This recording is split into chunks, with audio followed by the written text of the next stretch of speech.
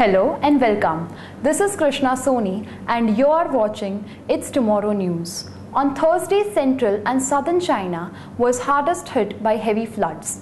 At least 15 people had been killed and thousands were forced to evacuate their homes due to the flooding. 16 people are missing after landslide caused by heavy rains collapsing 9-story building in southwest China. Authorities said that Jiangxi province has been hardest hit by flooding, with 8 people killed and 65,000 displaced. In the Guangxi region, 300 mm of rainfall occurred within 12 hours, which killed 5 people and 6 were missing. In Hunan province, 2 were dead and 2,000 other people moved to the shelter. Other provinces affected by the heavy rainfall over the last few days are Guangdong, Jiangsu, Sichuan, Guizhou and Yunnan. Taiwan has also seen heavy rainfall.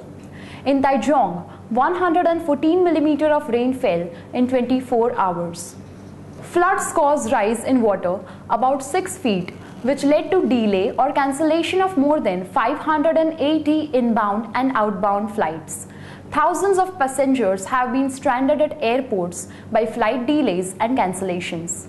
Schools were closed in 12 cities and counties in Guangdong when the rainstorm alert was raised to red. Floods cut power to tens of thousands of homes in part of Guangdong and 2,200 houses were severely damaged in the neighboring Fujian. Heavy rain and hail have lashed Fuzhou, the capital of China's Fujian province, also causing flooding and driving the temperature down by 10 degrees Celsius. The heavy rains began in parts of the country over the weekend and affected more than 1 million people. China's Meteorological Administration has issued a yellow level warning for heavy rain. Forecasters reportedly predict more rain in the coming days. That's all for now. For more updates, stay tuned with us. It's Tomorrow News, Krishna Soni.